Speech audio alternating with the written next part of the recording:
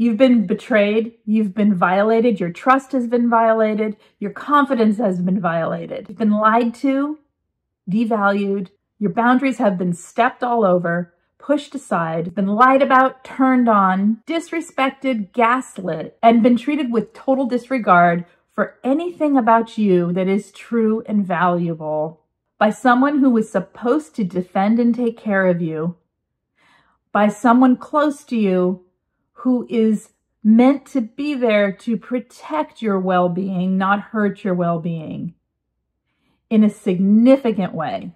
And you may be experiencing betrayal trauma. This happens really often when we are talking about a parent who is a narcissist in very vile and disregarding and hurtful ways, betrays the trust of their children, who then grow up with this betrayal inside them so that they cannot attach, you cannot attach to your toxic parent like a healthy parent-child attachment because, well, you don't have a healthy, emotionally healthy, safe parent. And then that trauma of attachment goes out into the rest of your life and makes it very difficult for you, if not impossible, to have attachments in your adult relationships. When children have this happen, when there is this massive betrayal, and I mean, the stories that I hear in coaching, I feel in my heart right now as I'm saying this, but I'm not going to share here because they're personal and they are deeply painful to discuss. If you have experienced that, I very likely don't need to say more about that right now. Okay, so let's talk about how it affects you, all right? When you're a child and you have this happen, when you have a massive betrayal of safety, confidence, trust, when you tell people that you're being harmed or being hurt and you're ignored, and the adults around you literally betray you as a human being, as a child who needs protection, right? And don't give you any support or safety, you pull away, right? Like most people who have this and go through this will pull away. Pulling away is a very natural response because you have to retreat inside yourself for the only safety you can find. And what that creates is disassociation. It creates anxiety, depression, hypervigilance, catastrophizing thoughts, grief, anger, disbelief, frustration, fear, and self-preservation that should not need to be there in a child's life. See, we're supposed to be able to trust those who care for us, right? We're supposed to be able to trust the people who are bringing us up in the world. And when this is broken and this is created this way, the rest of your relationships in your life can be very difficult for you to find any ability to trust anyone.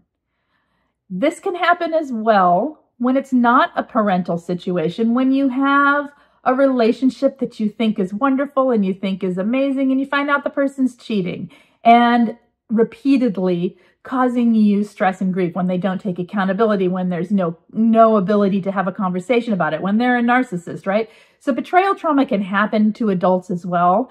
The more significant thing I want to say here is when it happens to you as a child and then it continues to happen as an adult, it can really get in there that you can't trust anyone, including yourself. And then there's another form of betrayal trust, and that comes in the form of institutions or groups of people where you're constantly the scapegoat, where you are constantly the one who's turned against, or you're turned against by some narcissist in higher power within the institution, and then everyone else falls in line because they're afraid of that person, and then you're scapegoated and you have nowhere safe to go.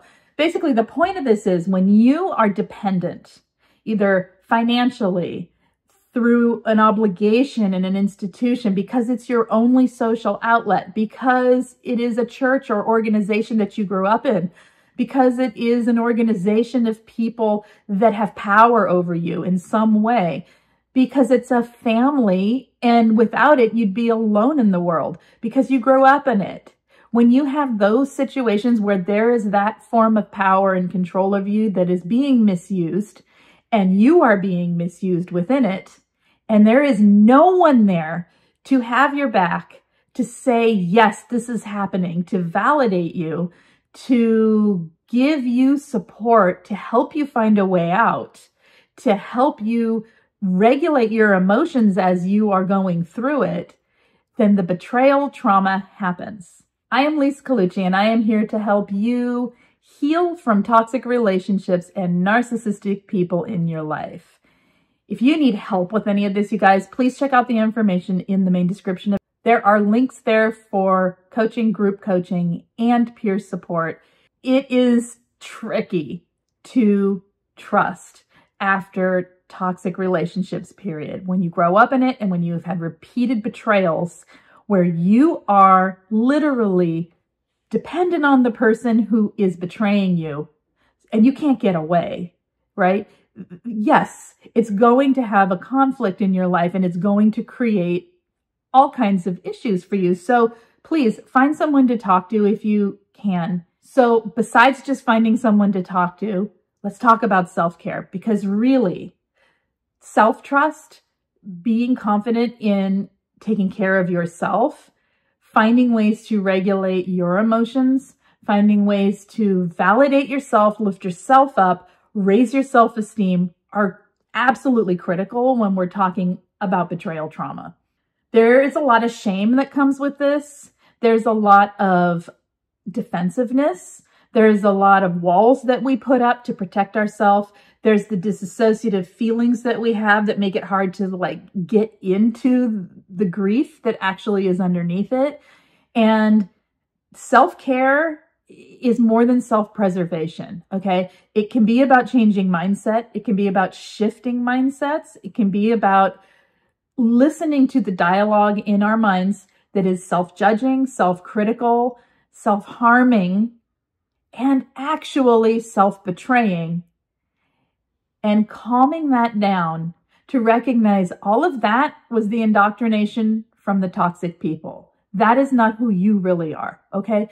Who you really are has the capacity for growth, for knowledge, for awareness, for understanding, for healing, for change, and for allowing yourself to be the human being that you are with kindness coming towards you from you, okay? And getting to that place, it's kind of a bumpy road sometimes and it can feel impossible, but it kind of is the building blocks for how to get through things like betrayal trauma, like trauma bonds, like all of the things we need to heal from when we're dealing with toxic relationships and healing from them, okay? So again, if you need help, let me know. Leave a comment if this is something you have struggled with and something that you maybe have a question about, or something that you'd like to work on with this to help each other and to help you. And I will do my best to answer you. And let's keep this conversation going, okay? I'll see you guys on the next video.